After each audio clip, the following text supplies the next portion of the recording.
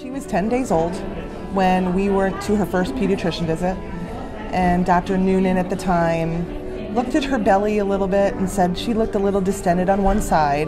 And we were filming, we were happy, it was a big joyous time, and my husband was with me, and she said, I'm a little concerned, she's a little distended on one side.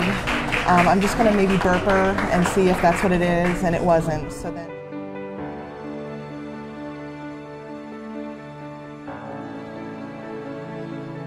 So then she sent us to go get an ultrasound, and that confirmed that she had a tumor in her abdomen and chest cavity. She was diagnosed at 10 days old. At 11 days old, we were in Albany Med. It was Friday the 13th, and our fears were confirmed that it was neuroblastoma.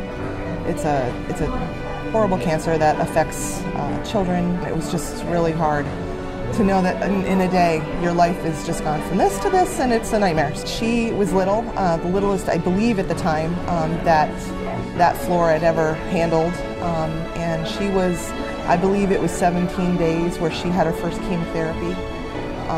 The staff here at Albany Med was they were kind of our only family. Dr. Porter was her main doctor at the time. She was very comforting and she explained everything so well. And kind of, I don't want to say limited information, but she gave us what we needed. We were in the hospital for a long time after. It was a lot. We were in the hospital a lot, and these people do become your family, especially nurses. They're just so caring, and they know what's going on.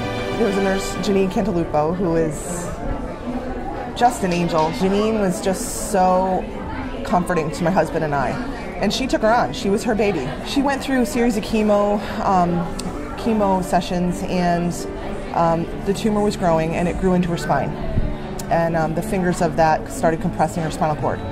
So Lauren is unfortunately paralyzed from the waist down, but that's really she's cancer-free, and she's been cancer-free since roughly 9-10 months of age. I am a part of the Melodies of Christmas each year, and seeing those younger kids who are going through what I went through at a very young age is very heart-wrenching, but very exciting for me to see that they're doing so well. I've been treated in numerous places, especially Albany Med, and all the doctors and nurses are so dedicated, especially Janine. I want her to know that, what an impact she made on my life. Her dedication got me here.